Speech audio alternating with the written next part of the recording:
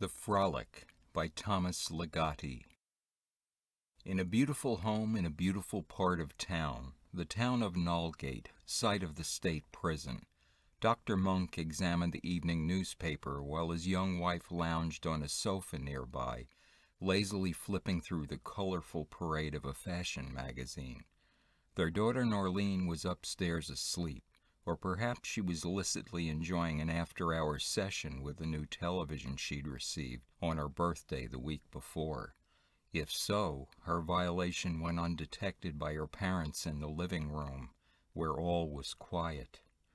The neighborhood outside the house was quiet, too, as it was day and night. All of Newgate was quiet, for it was not a place with much of a nightlife, save perhaps at the bar where the prison's correctional officers congregated. Such persistent quiet made the doctor's wife fidgety with her existence in a locale that seemed light years from the nearest metropolis. But thus far Leslie did not complain of the lethargy of their lives. She knew her husband was quite dedicated to his new professional duties in this new place. Perhaps tonight, though, he would exhibit more of those symptoms of disenchantment with his work that she had been meticulously observing in him of late. "How did it go today, David?" she asked, her radiant eyes peeking over the magazine cover, where another pair of eyes radiated a glossy gaze. "You were pretty quiet at dinner." "It went about the same," said Dr. Monk without lowering the small-town newspaper to look at his wife. "Does that mean you don't want to talk about it?" He folded the newspaper backwards and his upper body appeared. "That's how it sounded, didn't it?" "Yes, it certainly did. Are you okay?" Leslie asked, laying aside the magazine on the coffee table and offering her complete attention. "Severely doubting. That's how I am." He said this with a kind of far-off reflectiveness. Leslie now saw a chance to delve a little deeper. "Anything particularly doubtful?" "Only everything," he answered. "Shall I make us drinks?" "That would be much appreciated." Leslie walked to another part of the living room and from a large cabinet pulled out some bottles and some glasses. From the kitchen she brought out a supply of ice cubes in a brown plastic bucket. The sounds of drink-making were the only intrusion upon the living room's plush quiet. The drapes were drawn on all windows except the one in the corner where an Aphrodite sculpture posed. Beyond that window was a deserted street-lighted street and a piece of moon above the opulent leafage of spring trees. "Here you go, a little drinky for my hard-working darling," she said, handing him a glass that was very thick at its base and tapered almost undetectably toward its rim. "Thanks, I really needed one of these." "Why, problems at the hospital?" "I wish you'd stop calling it a hospital. It's a prison, as you well know."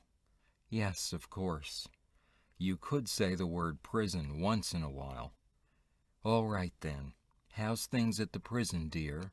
Boss on your case? Inmates acting up?" Leslie checked herself before things spiraled into an argument. She took a deep gulp from her drink and calmed herself. "I'm sorry about the snideness, David." "No, I deserved it. I'm projecting my anger onto you. I think you've known for some time what I can't bring myself to admit." "Which is?" Leslie prompted. "Which is that maybe it was not the wisest decision to move here and take this saintly mission upon my psychologist's shoulders." Her husband's remark indicated an even more acute mood of demoralization than Leslie had hoped for, but somehow his words did not cheer her the way she thought they would. She could distantly hear the moving van pulling up to the house, but the sound was no longer as pleasing as it once was. "You said you wanted to do something more than treat urban neuroses, something more meaningful, more challenging." "What I wanted, masochistically, was a thankless job, an impossible one, and I got it." "Is it really that bad?" Leslie inquired, not quite believing she asked the question with such encouraging skepticism about the actual severity of the situation. She congratulated herself for placing David's self-esteem above her own desire for a change of venue, important as she felt this was. "I'm afraid it is that bad. When I first visited the prison psychiatric unit and met the other doctors, I swore I wouldn't become as hopelessly cynical as they were. Things would be different with me. I overestimated myself by a wide margin, though. Today one of the orderlies was beaten up again by two of the prisoners. Excuse me, patients. Last week it was Dr. Waldman. That's why I was so edgy on Norlene's birthday. So far I've been lucky. All they do is spit at me. Well, they can all rot in that hellhole as far as I'm concerned." David felt his own words lingering atmospherically in the room, tainting the serenity of the house. Until then, their home had been an insular haven beyond the contamination of the prison, an imposing structure outside the town limits. Now its psychic imposition transcended the limits of physical distance. Inner distance constricted, and David sensed the massive prison walls shadowing the cozy neighborhood outside. "Do you know why I was late tonight?" he asked his wife. "No, why?" "Because I had an overlong chat with a fellow who hasn't got a name yet." "The one you told me about who won't tell anyone where he's from or what his real name is?" "That's him. He's the standout example of the pernicious monstrosity of that place. A real beauty, that guy, one for the books. Absolute madness paired with a sharp cunning. Because of his cute little name game, he was classified as unsuitable for the general prison population, and thus we in the psychiatric section ended up with him. According to him, though, he has plenty of names, no less than 1,000, none of which he's condescended to speak in anyone's presence.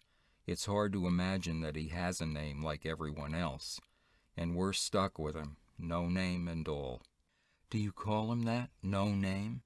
"Maybe we should, but no, we don't." "So what do you call him, then?" "Well, he was convicted as John Doe, and since then everyone refers to him as that. They've yet to uncover any official documentation on him. It's as if he just dropped out of nowhere. His fingerprints don't match any record of previous convictions. He was picked up in a stolen car parked in front of an elementary school. An observant neighbor reported him as a suspicious character frequently seen in the area. Everyone was on the alert, I guess, after the first few disappearances from the school, and the police were watching him just as he was walking a new victim to his car. That's when they made the arrest. But his version of the story is a little different. He says he was fully aware of his pursuers and expected, even wanted, to be caught, convicted, and put in a penitentiary." "Why?" "Why? Who knows? When you ask a psychopath to explain himself, it only becomes more confusing. And John Doe is chaos itself." "What do you mean?" asked Leslie. Her husband emitted a short burst of laughter and then fell silent, as if scouring his mind for the right words. "Okay, here's a little scene from an interview I had with him today. I asked him if he knew why he was in prison. 'For frolicking,' he said. 'What does that mean?' I asked. His reply was, 'Mean, mean, mean. You're a meanie, that's what you are.' That childish ranting somehow sounded to me as if he were mimicking his victims. I'd really had enough right then, but foolishly continued the interview. 'Do you know why you can't leave here?' I calmly asked, with a poor variant of my original inquiry. 'Who says I can't? I'll just go when I want to. But I don't want to go yet.' 'Why not?' I naturally questioned. 'I just got here,' he said. 'Thought I'd take a holiday. Frolicking the way I do can be exhausting sometimes. I want to be in with all the others. Quite a rousing atmosphere, I expect. When can I go with them? When can I?' Can you believe that?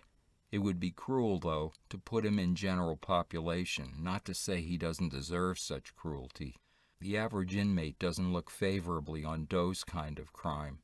They see it as reflecting badly on them, being that they're just your garden variety armed robbers, murderers, and whatnot. Everyone needs to feel they're better than somebody else. There's really no predicting what would happen if we put him in there and the others found out what he was convicted for. So he has to stay in the psychiatric unit for the rest of his term? Asked Leslie. He doesn't think so. Being interred in a maximum security correctional facility is his idea of a holiday, remember? He thinks he can leave whenever he wants. And can he? Asked Leslie, with a firm absence of facetiousness in her voice. This had always been one of her weightiest fears about living in a prison town, that not far from her own backyard there was a horde of fiends plotting to escape through what she envisioned as rather papery walls. To raise a child in such surroundings was a prime objection she had to her husband's work. I told you before, Leslie, there have been very few successful escapes from that prison. If an inmate does get beyond the walls, his first impulse is always one of practical self-preservation. So he tries to get as far away as possible from this town, which is probably the safest place to be in the event of an escape. Anyway, most escapees are apprehended within hours after they've broken out. What about a prisoner like John Doe? Does he have a sense of practical self-preservation, or would he rather just hang around and do what he does somewhere that's conveniently located? Prisoners like that don't escape in the normal course of things. They just bounce off the walls, but not over them. You know what I mean? Leslie said she understood, but this did not in the least lessen the potency of her fears, which found their source in an imaginary prison in an imaginary town, one where anything could happen as long as it approached the hideous. Morbidity had never been her strong suit, and she loathed its intrusion on her character. And for all his ready reassurance about the able security of the prison, David also seemed to be profoundly uneasy. He was sitting very still now, holding his drink between his knees and appearing to listen for something. "What's wrong, David?" asked Leslie. "I thought I heard a sound." "A sound like what?" "Can't describe it exactly. A faraway noise." He stood up and looked around, as if to see whether the sound had left some telltale clue in the surrounding stillness of the house, perhaps a smeary sonic print somewhere. "I'm going to check on Norleen," he said, setting his glass down on the table beside his chair. He then walked across the living room, up the 3 segments of the stairway, and down the upstairs hall. Peeping into his daughter's room, he saw her tiny figure resting comfortably, a sleepy embrace wrapped about the form of a stuffed Bambi. She still occasionally slept with an inanimate companion, even though she was getting a little old for this. But her psychologist father was careful not to question her right to this childish comfort. Before leaving the room, Dr. Monk lowered the window, which was partially open on that warm spring evening. When he returned to the living room, he delivered the wonderfully routine message that Norleen was peacefully asleep. In a gesture containing faint overtones of celebratory relief, Leslie made them 2 fresh drinks, after which she said, "David, you said you had an overlong chat with that John Doe. Not that I'm morbidly curious or anything, but did you ever get him to reveal anything about himself? Anything at all?" "Oh, sure," Dr. Monk replied, rolling an ice cube around in his mouth. His voice was now more relaxed. "You could say he told me everything about himself, but all of it was nonsense, the blathering of a maniac. I asked him in a casually interested sort of way where he was from. 'No place,' he replied like a psychotic simpleton. 'No place?' I probed. 'Yes, precisely, Herr Doctor. I'm not some snob who puts on airs and pretends to emanate from some high-flown patch of geography.' Geography. That's a funny word. I like all the languages you have." "Where were you born?" I asked in another brilliant alternate form of the question. "Which time do you mean, you meanie?" he said back to me, and so forth. I could go on with this dialogue. You do a pretty good John Doe imitation, I must say. Thank you, but I couldn't keep it up for very long. It wouldn't be easy to imitate all his different voices, accents, and degrees of articulacy. He may be something akin to a multiple personality, I'm not sure. I'd have to go over the tapes of my interviews with him to see if any patterns of coherency turn up, possibly something the detectives could use to establish who this guy really is.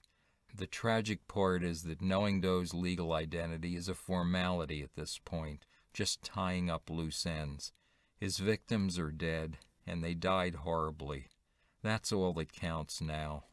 Sure, he was somebody's baby boy at one time, but I can't pretend to care anymore about biographical details, the name on his birth certificate, where he grew up, what made him the way he is.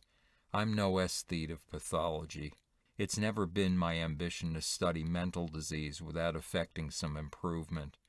So why should I waste my time trying to help someone like John Doe, who doesn't live in the same world as we do, psychologically speaking?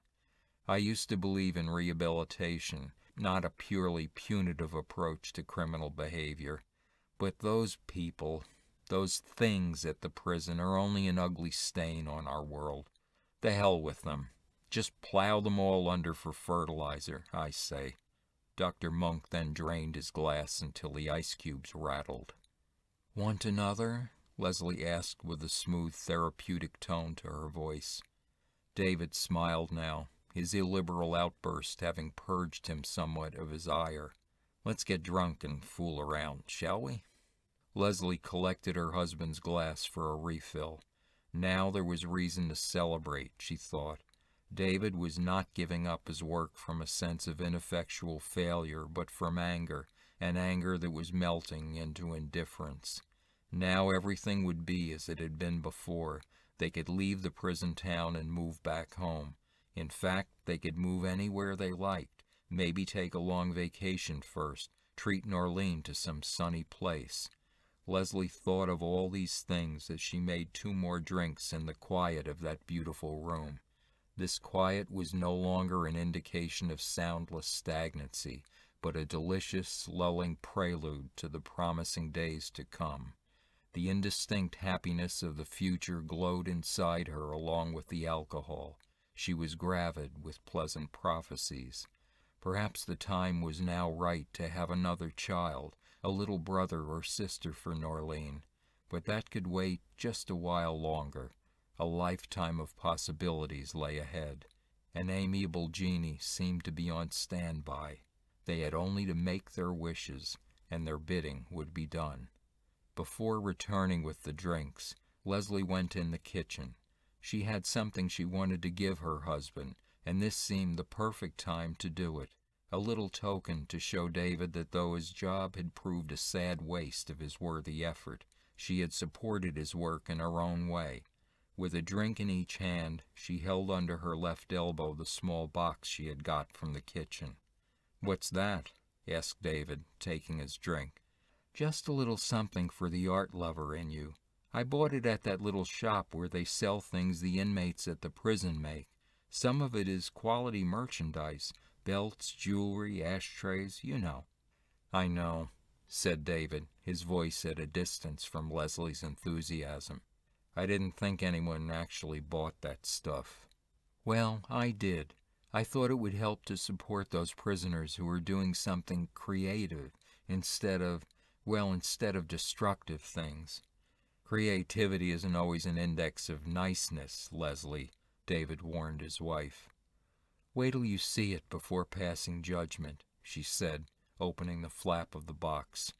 "There, isn't that nice work?" She set the piece on the coffee table. Dr. Monk now plunged into that depth of sobriety which can only be reached by falling from a prior alcoholic height. He looked at the object. Of course, he had seen it before, watched it being tenderly molded and caressed by creative hands, until he sickened and could watch no more. It was the head of a young boy, a lovely piece discovered in gray formless clay and glazed in blue. The work radiated an extraordinary and intense beauty, the subject's face expressing a kind of ecstatic serenity, the convoluted simplicity of a visionary's gaze. "Well, what do you think of it?" asked Leslie.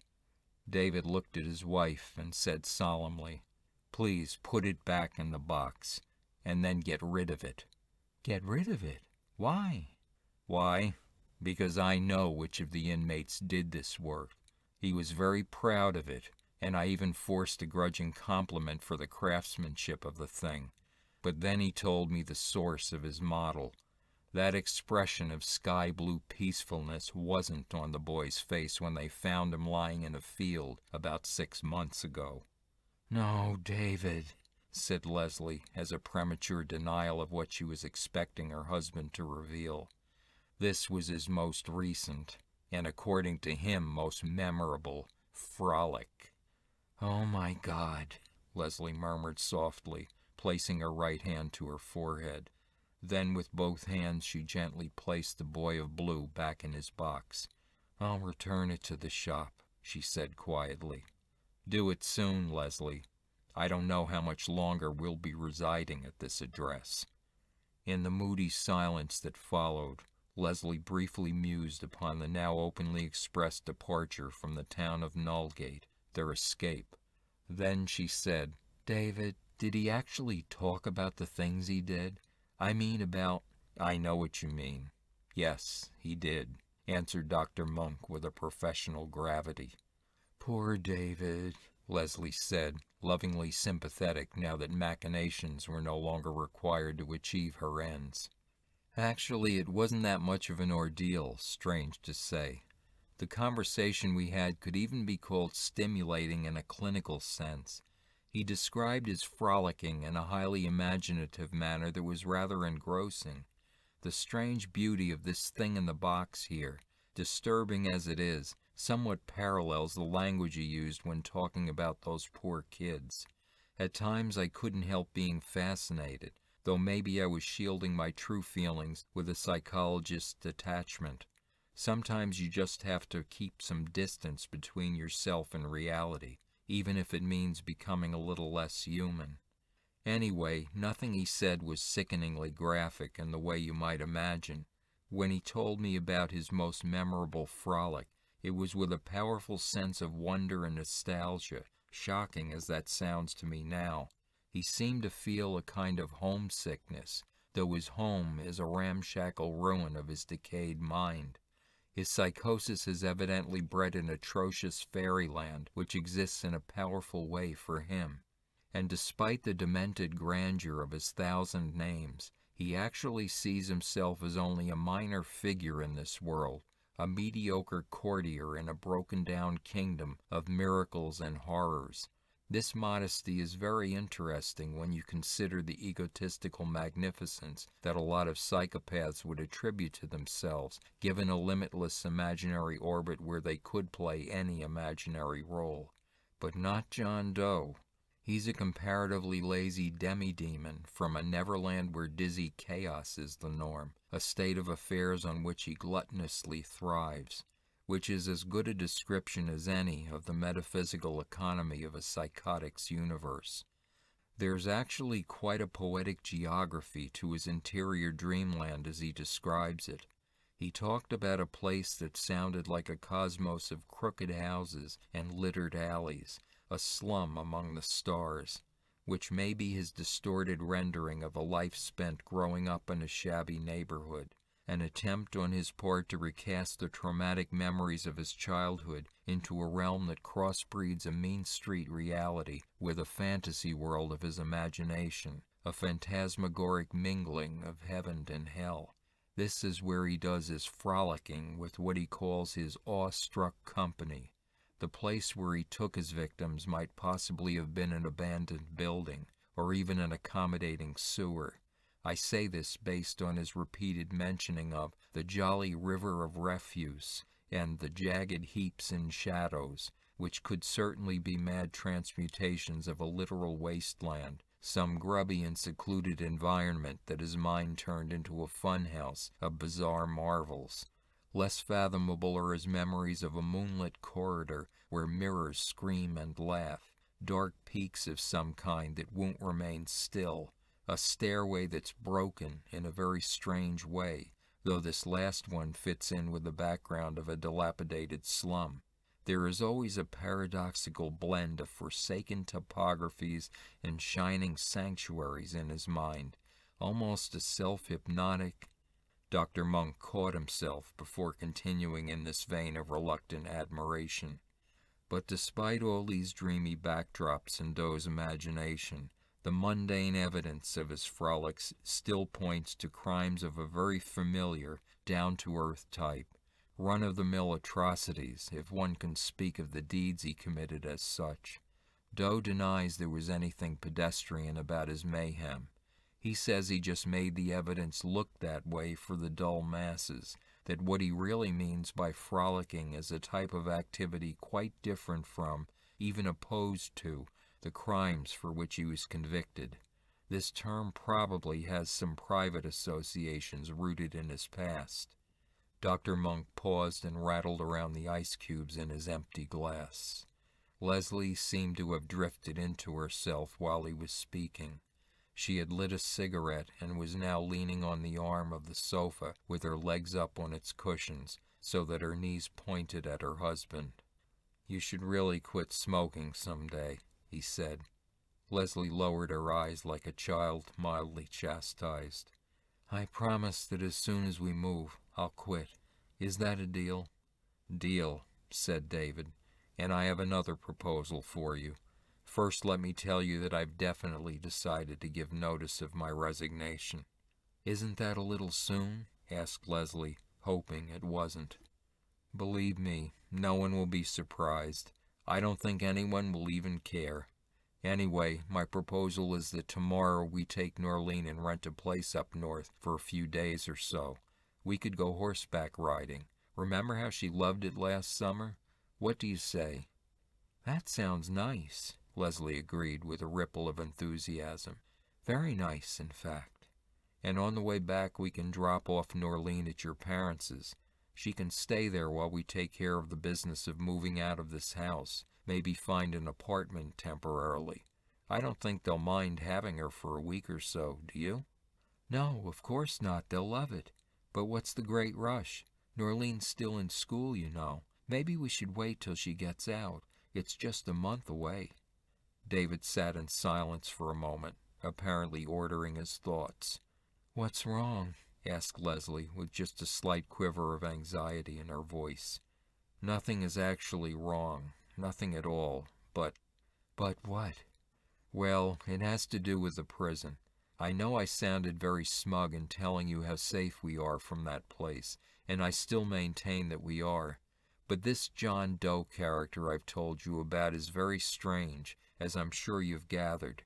He's positively a child-murdering psychopath. And then again, I really don't know what to say that would make any sense." Leslie quizzed her husband with her eyes.